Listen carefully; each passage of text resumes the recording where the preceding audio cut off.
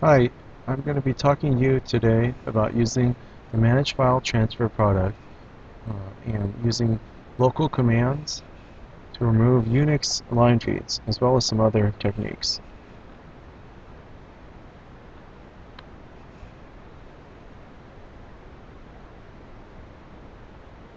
So here's the agenda. There are several different ways to remove the control M characters. Most commonly, one is called DOS to UNIX.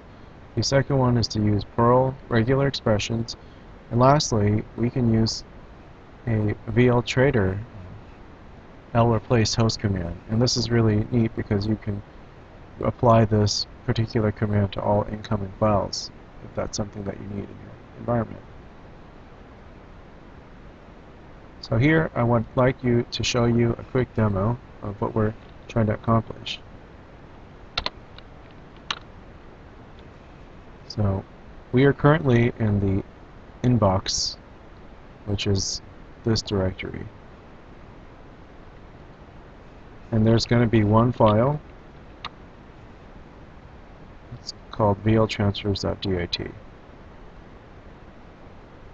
This is what the interface is going to look like in VL Trader. I've got a local command here, and this is just for my local VL Trader system. The way you create this is you do clone and activate here, and what I have here is local commands encrypt. I'm going to be encrypting and then decrypting because this is part of my setup. But the key point here is putting this L replace here. So before we cover that, I'm going to show you a few things. So here I just wanted to prove to you that there are some control M characters. I'm going to be doing a VI on VL transfers.dat. So can you see there are some control M characters down here?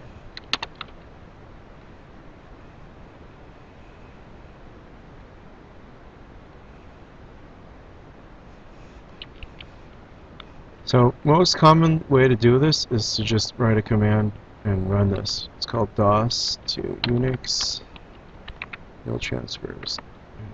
I'm just going to do more. So you see when you do more, then everything gets deleted. It doesn't exist anymore. You get truncated over here. The other technique is to use Perl. Perl NE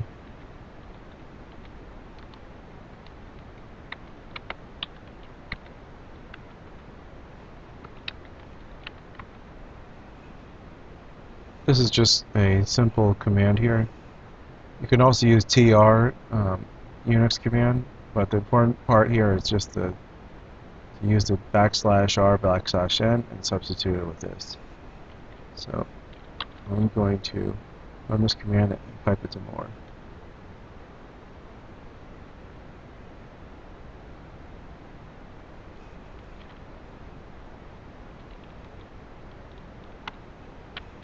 Got to print.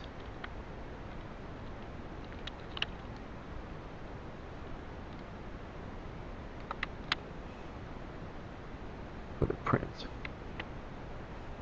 And you can see that's another way to get rid of these lines.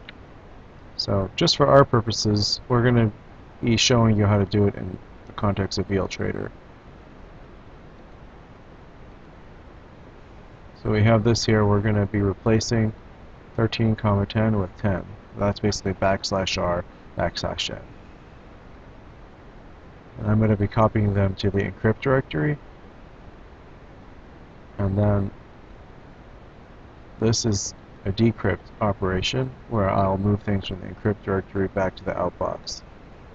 So they'll be decrypted. I've got another video that shows you more of this detail if you're curious about using encryption to encrypt your local files.